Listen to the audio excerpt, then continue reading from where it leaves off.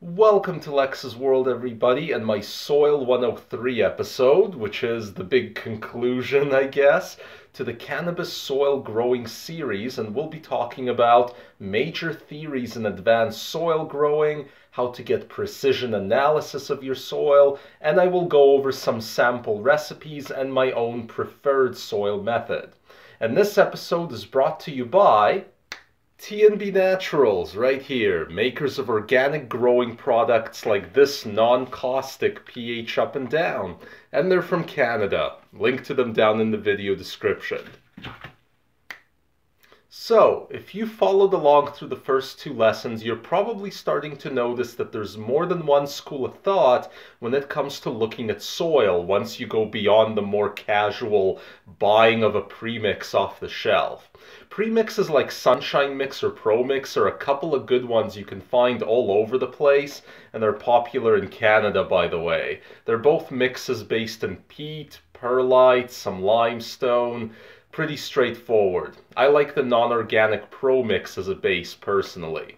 Anyway, there's two advanced school of thought. The first school, which I've nicknamed live soil growing, is where you see soil as a living, breathing organism that needs to be nurtured, balanced with a list of ingredients and ideal ratios, remain mostly free of water-mixed nutrients while watering, and eventually when the ingredients wear out, the soil's recycled back to usable condition. The other school is one I nicknamed buffer soil growing, where you use some kind of basic topsoil native to your area as a blank slate into which amendments and water-mixed nutrients are added, and the native topsoil is mostly just a buffer for those additions. Once the soil runs through its usefulness as a buffer, it's replaced with a new batch, while the old batch is disposed of or at best composted. The first school is more common in practice amongst outdoor soil growers, and the second school is more common in practice amongst indoor and greenhouse soil growers, which makes sense when you think about it, because when you're gardening outside, it often makes sense that soil would take center stage for you. It may be pretty obvious to my viewers that I'm more in the second school, but I'm sort of in an oddball camp between the usual buy a premix people and the buffer soil school. What I'll do is I'll use a premix like Pro Mix, and that'll be my standalone medium for young plants, with a Rockwool cube as a starting point for germination in the center.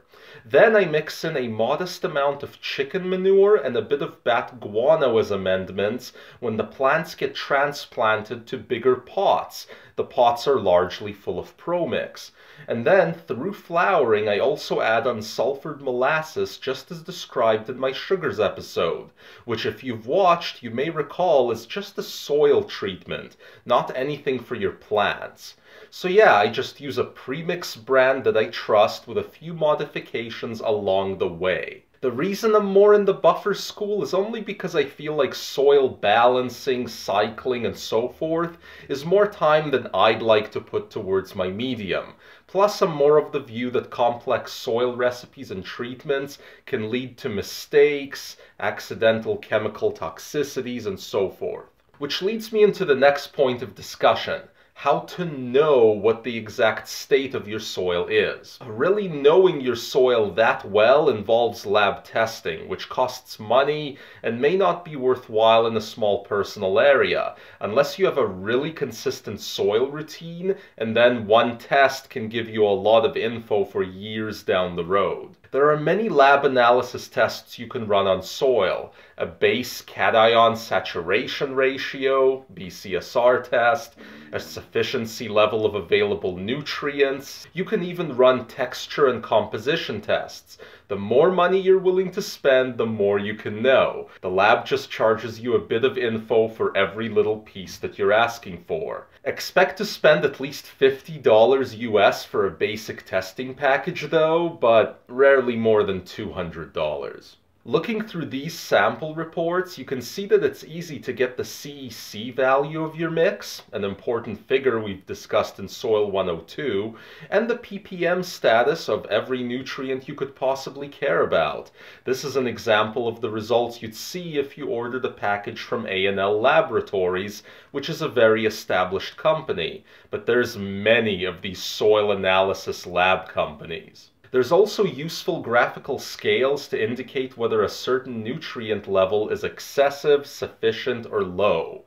This can be very valuable in knowing, for example, whether you need to feed nitrogen with your water or whether you don't need it at all because your particular soil mix is already crazy high on nitrogen. An enormous amount of nutrients, 80% or more of all nutrients by some estimates, are used needlessly. Sometimes it's a big money saver to know which nutes you need and which ones you really don't for your soil mix. This saving of cash on nutrients by running a test makes more and more sense the bigger your grow is. Okay, now the final item I wanted to go over, examples of super soil recipes. These are custom recipes that are more aligned with live soil growing method. A couple of things first about mixing your own super soil. You shouldn't grow seedlings in it. You should only transplant more mature plants into it, because most super soil recipes are too intense for seedlings or clones. They'll give them nutrient burn.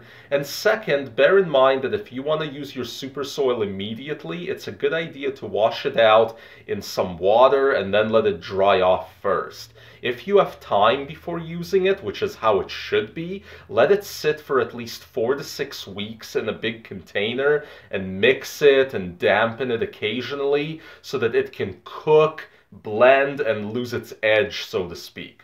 As for the amounts you want to make, well, if you're flowering in a 7-gallon pot, that means you have just under 1 cubic foot per plant.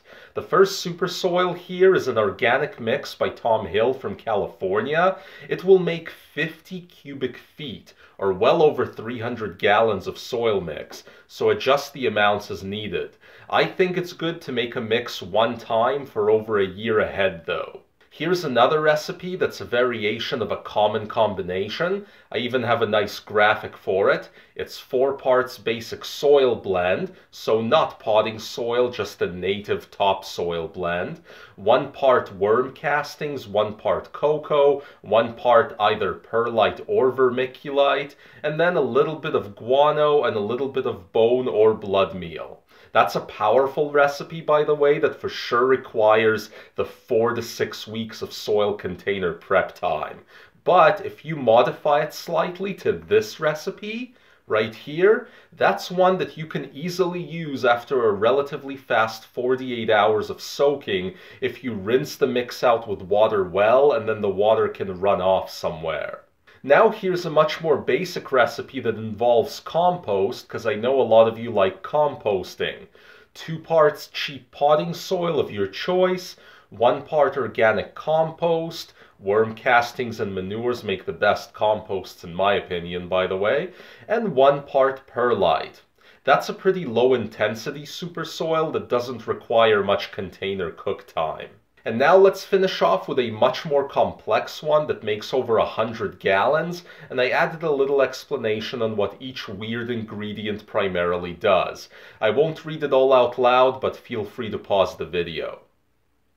So there you go, and that was only 5 recipes, so there's really no end to these combinations and you can create your own, but to create your own recipes and to not burn your plants, you have to learn quite a bit. For example, you have to know which ingredients you gotta be really careful with and can only ever mix in really low amounts, like Epsom salt.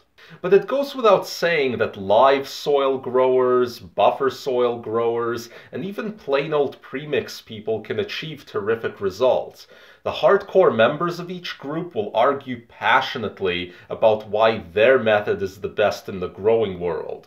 My response to all of them is, Taste and smell of cannabis are really subjective, but yield is easy to measure and compare, and the one amongst you who does a good job in soil and in lighting, that's the person who's the best, because triple-digit percentage gains in yield are dictated by small decisions that you make in your lighting. Well, that's it for Soil 103, everybody. Please subscribe if this was useful. Hit that like button as well, and all relevant links I could think of for this episode are in the video description as always, and we'll see you all next time.